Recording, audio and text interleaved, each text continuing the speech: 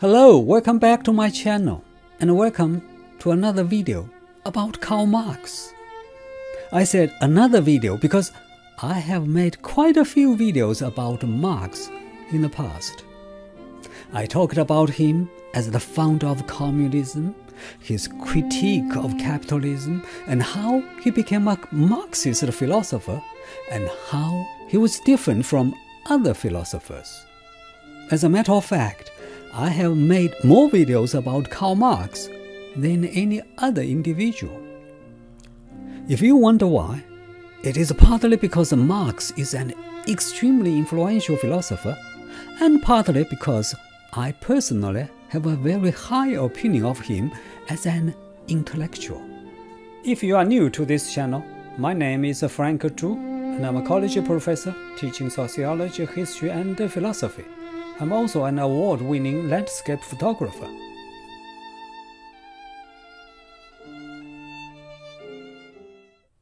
Today, I'm going to talk about another one of his most interesting and compelling notions about capitalism, namely alienation.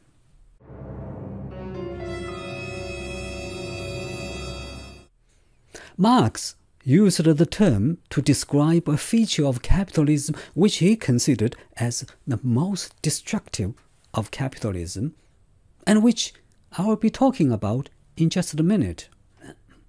Nowadays, thanks to Marx, the term alienation has become a popular word to describe a situation or experience of being isolated from a group or an activity to which one should belong, or in which one should be involved.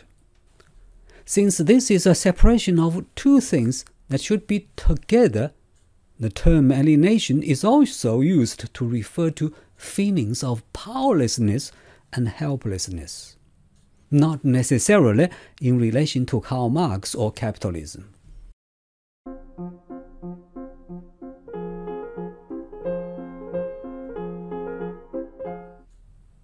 But capitalism was what Karl Marx was interested in, and he made an insightful analysis of alienation in capitalist society.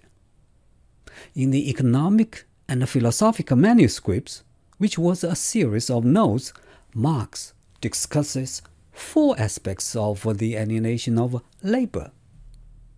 1. Alienation from the product of labor. 2. Alienation from the activity of labor. 3. Alienation from one's own specific humanity. And 4. Alienation from others and from society. Now, let me briefly explain each of these four aspects.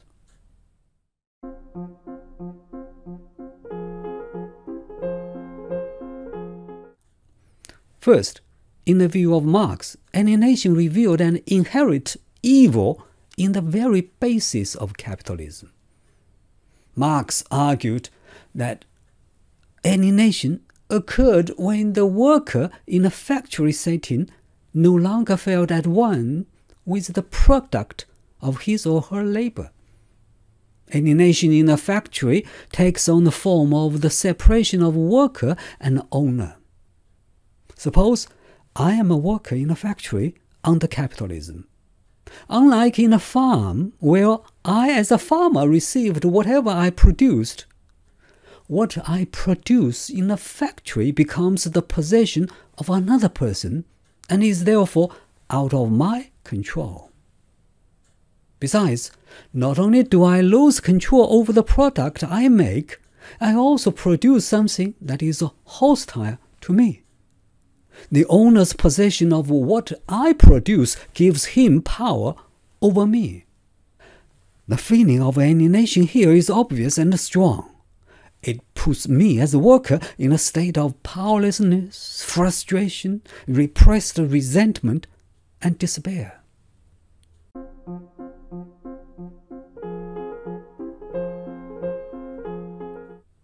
Secondly, alienation also means that while I produce something, I lose control over my life activity.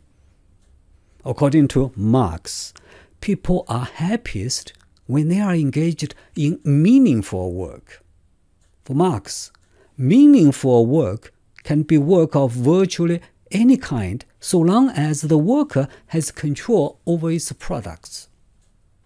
As a result of alienation, not only do I lose control over the thing I produce, I also lose control over the activity of producing it.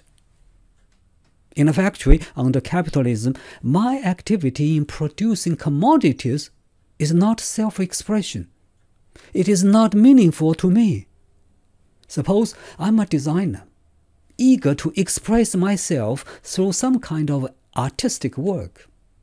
You can imagine how much I suffer when my boss controls what brushes, pens, and colors I can use, how much time can be devoted to each project, what is good enough, what happens to the designs, and so on and so forth. No matter what I produce or how much I produce, I will suffer. As a designer, my activity becomes the activity of another person. I'm detached from my work. I'm prevented from exercising my personal judgment and applying my personal standards. This is how I am as an artist, alienated from my own life activity. I only do what I do in order to get a pay.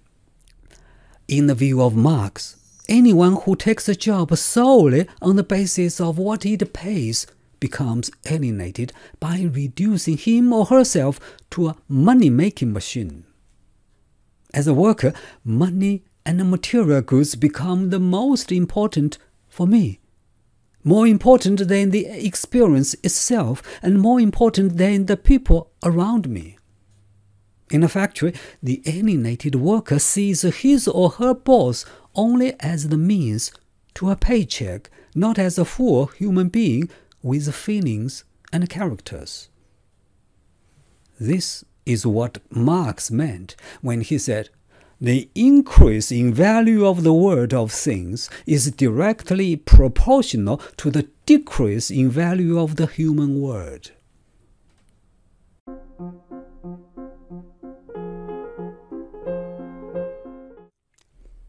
Thirdly, alienation from the product and from the activity of labor leads up to alienation from the self or from the human essence.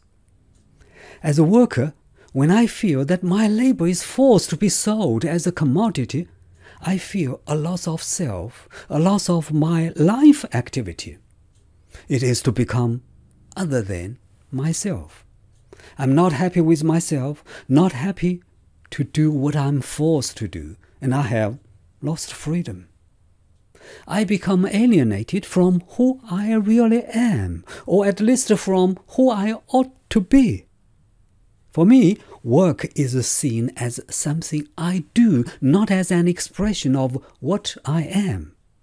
Most of the things we do in order to make money, or to put ourselves in the proposition to make money, or to improve our capacities to make money. We don't look at their intrinsic or human value. We only look at them from the perspective of its use. As a result, we are no longer able to see and appreciate the intrinsic qualities of anything, even including ourselves as human beings.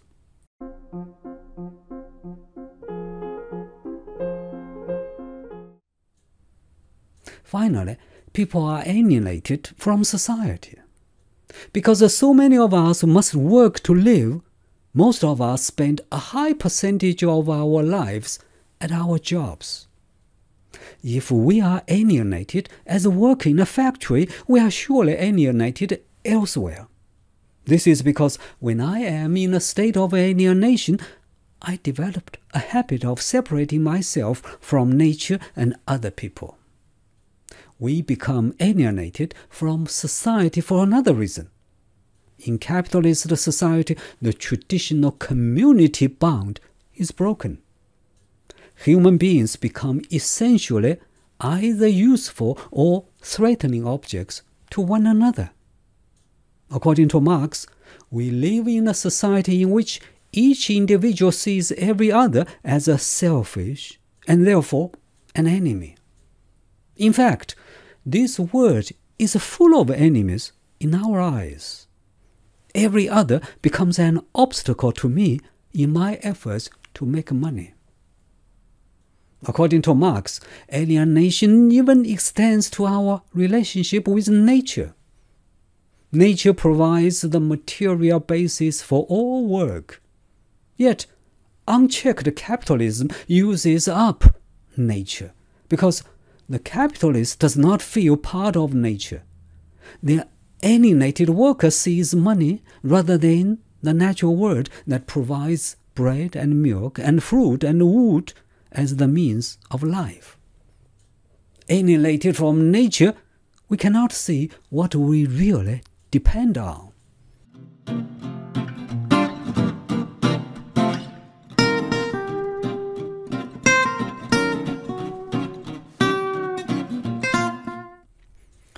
Well, that is all that I wanted to talk about Marx's theory of alienation in this video. But before I go, I'd like to mention that a recent study in the United States shows that alienation is still relevant and strong nowadays. According to the study, the factors contributing to alienation today are similar to those when Karl Marx was analyzing alienation over 150 years ago.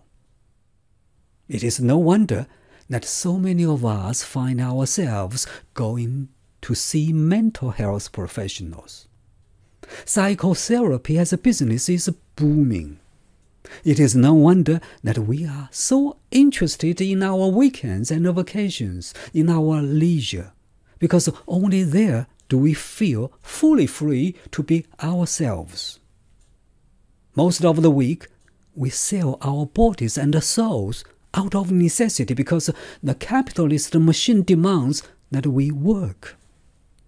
In a word, our possessions with leisure, our absenteeism, our efforts to strike it rich or retire as early as possible only testify to the fact that we are experiencing a higher level of alienation at work, regardless if you are a blue-collar or white-collar worker.